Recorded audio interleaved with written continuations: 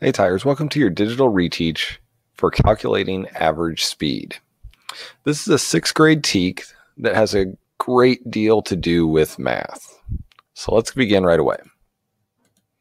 First off, you need to make sure you understand how you're going to get credit for this reteach. Use the Cornell Note worksheet that was provided from your teacher. As you're watching the video, take notes, answer questions, and then write your summary at the end. Show your completed Cornell Note worksheet to your teacher. They will give you information about the next retest. Now, when we are calculating average speed, there's some caution that we really need to be careful of. The first thing we need to be aware of is that average speed is not, all right, we got to be very clear on this, it is not adding up multiple numbers and dividing them by how many numbers you have. Example, in math class, if you've got 3, 4, 4, 3, and you want to find the average, you'd add those all up. All right, so I got 7. Okay, so I got 14. And if you wanted to find the average of that, you would take 14, and then you would divide that by 4. This is not what we are talking about for average speed. So you need to always use the formula. And when you start to use the formula, substitute the numbers into that formula and then begin your calculations. Also, beware the units. Sometimes they're going to change on you. In other words, sometimes the problem might give you minutes, but maybe the answer wants hours. So you got to be really careful that you're getting the right unit used at the correct time. It's not a trick question, but it is making sure that you understand what you're doing. So here's our formula for average speed. We're going to take the total distance and we're going to divide that by the total amount of time it took that object to cover that total distance. Sorry, I didn't mean to jump ahead there. So in 8th grade science, later on, when you take your 8th grade STAR test, you're not allowed to use calculators. Because of this reason, to help you get ready, most of your 6th grade science teachers also will not let you use a calculator. So you do need to know your appropriate math skills to get this done. All right, let's take a look at our first sample question. Here's a question that was actually used on a science STAR test a few years back. So it says a bus travels at 20 kilometers in 30 minutes. What is the average speed of the bus? So it gave me some good information. I got 20 kilometers, I got 30 minutes. So I've got my distance and I've got my time. Once again, the formula is average speed equals the total distance divided by the total time. I don't need to worry about much for that because my distance is just 20 kilometers. And I'm going to divide that by, here's my number 30, so 30 minutes.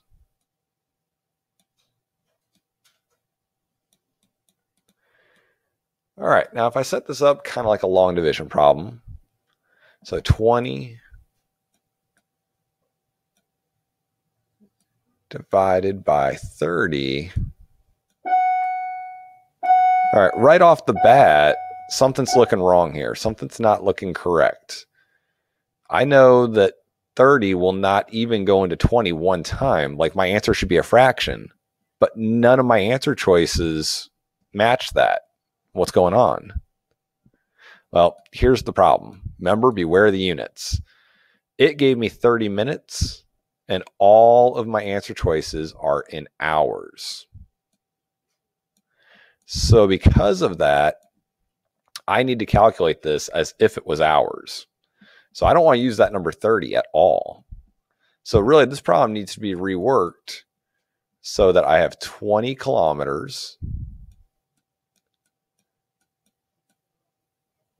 divided by time, total time. So 30 minutes is really half an hour.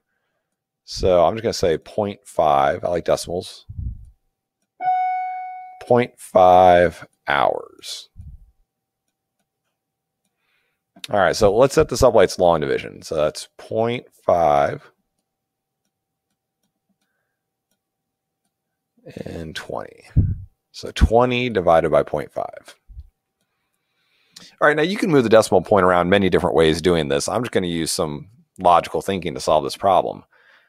0.5 is smaller than 1, but if I had used 1, then it would go into it 20 times. But it's only half of that. So how many halves are there in 20? So it basically doubles that. So I know it's actually going to be 40.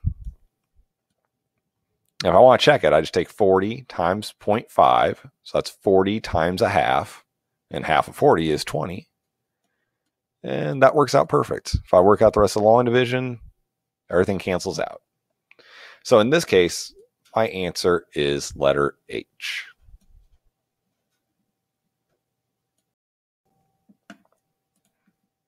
Okay, let's look at our next sample question that we can look at here. On this next sample, we've got a griddable problem. So we got to make sure we bubble these grids in correctly and we get all that work done correctly. So on sample 2, some students were investigating the speed of a toy car they built. They performed 2 trials and recorded their data in the table below. What was the average speed of the toy car during the 2 trials to the nearest tenth of a meter per second? Record your answer and fill in the bubbles on your answer document. Be sure to use the correct place value. Okay, so same toy car, 2 different trials. So let's just work with trial 1 first. Got to remember my formula. Average speed equals the total distance divided by the total amount of time. Now in the first trial, the total distance is just one number. So my distance is 5.6 meters. And my time is 4 seconds. All right, so I need 5.6 divided by 4. All right, now I'm going to use a little math trick here. I'm going to take this decimal and I'm going to move it straight up here to make it easier to work with the decimal point. So as I work through this, it's just long division, which if you're not good at, we'll show you ways to get help on that later on in the video, but it's a skill you do need to have at this point. So 4 will go into 5 one time. And then I take 1 times 4 is 4. I subtract my 4. There's 1 left. I bring down the 6. I got 16. All right, so now I got to think, how many times does 4 go into 16? Well, that's pretty easy, 4, 8, 12, 16. Oh, 4 times. So 4. And just to make sure that cancels everything out, I don't have a remainder. 4 times 4 is 16. Subtract that, 0. Okay, so that's good. So for trial 1, my average speed is going to be 1.4.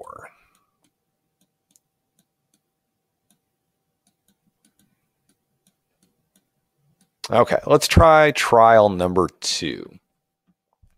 This had a distance of 7 meters. So I'm going to take 5 over here. So 7 divided by 5.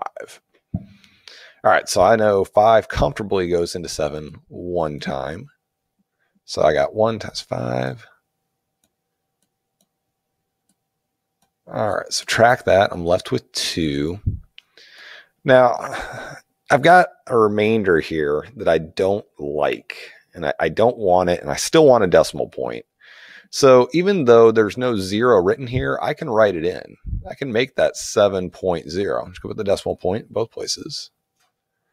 So now I can bring that down, and that 0 can come down here, so I have 20. So now I'm thinking, how many times does 5 go into 20? All right, well, that's easy enough. It's just 4 times. So 4 times 5, 20. There we go. And that's a way to work out my decimal points within my fraction. Because I don't want fractions in here. I really don't. So for trial 2, the average speed was also 1.4. So for both of these, it's 1.4. So that's easy enough to get the average. My average then is 1. Make sure I get this right. 0.4. On these griddable questions, you got to be very careful about where that decimal point is or you lose your credit. So if I bubble that in, that was the 1, and this is the 4. That would be an answer of 1.4. Now, these extra zeros, you can fill in these first 3 zeros right here if you would like. You don't have to. I can also fill in this 0 if I like, but I don't have to. I just need to make sure that 1 is in the correct location, 1.4. And it is, so I'm good.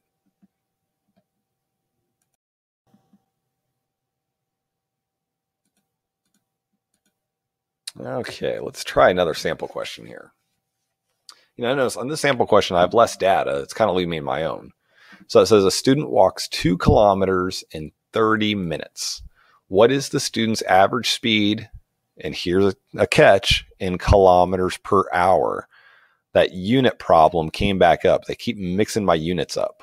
They gave me 30 minutes, but they want the answer in hours. Once again, that's not a trick question. That's a question to see if you really understand all the details about what you're given. So I do not want to use the number 30. I want to use half an hour. 30 minutes is half an hour. I don't really like fractions, so I'm going to use a decimal point of 0.5 hours. That is the amount of time that we're using here. So once again, the formula that I got to be sure that I use is the average speed equals the total distance, which was 2 kilometers, divided by the total amount of time, which in this case was half an hour. So 0.5. All right, several ways you can solve this. If you would like, you can move decimals around. Once again, if you're really good with that in math, feel free to do that if you know what you're doing. If not, just think about how many halves go into 2. Or think about money if you need to. If you have $2, how many times do you have 50 cents? Well, it happens twice in a dollar. It's got to happen 2 more times, so I have $2. So therefore, my answer is just 4. My average speed is 4 kilometers per hour. So on a grid, if I put the 4 right over here, I'll get my answer wrong because that's really 4,000. If I put it over here, that's wrong because that's 4/10. So I need to make sure I get it where the whole number would be, and that's right here. Now, if I just write the number, I also get it wrong because the Scantron reader does not read that portion. I need to make sure that I bubble in the 4. Now, I can bubble in the rest of the zeros if I would like, but I don't need to. It does not change my answer. All right, let's go on to the next one. All right, now on this one, if you need more time, go ahead and pause the video. But this question is for you to work out, now that you've seen me work out a couple. So practice question number 1. A student has walked 5 meters in the hallway in just 5 seconds. She looks at the clock and notices that she has a lot of time before the bell rings. So she stops and stands still for the next 30 seconds. She then runs to class, going another 35 meters in just 5 more seconds. What is her average speed? All right, so I'm going to help you get started with this one because it's a little different. But your formula is average speed equals total distance divided by the total time. So you've got a lot of distances here and you got a lot of times. You need to think about what was the total distance that she went, add up all her distances, and divide that by the total amount of time it took her to get her average speed. I'm going to go on to the next one. Pause the video if you need more time to work this through. For practice question number 2, a car travels 50 miles. During the trip, the car is often stopped at red lights. The trip began at 12:30 p.m. and the trip ended at 1:30 p.m. What is the car's average speed? Now for this one, I'm requesting that you answer in miles per hour.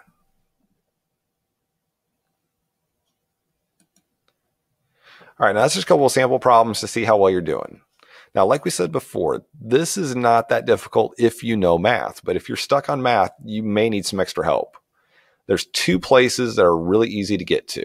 The first one, if you go to the Kahn Academy website. Now, that's a great website for tutoring on just about anything, really. If you look in the description for this video, I've got some links that'll take you right to the section about division in Kahn Academy, and they can help you out with some more of the process of actually doing the division by hand. If you've got the time, you can also go to your math teacher's tutorial. Now, even if you're not studying division right now, I'm pretty sure any math teacher would be more than happy to help you with these problems because they are always wanting to make you better as well. So even though it's a science class, you do need some math to be able to handle this stuff. All right, that's it, Tigers. Finish up your Cornell notes, answer all your problems, and you should be all set for your next retest. Best of luck.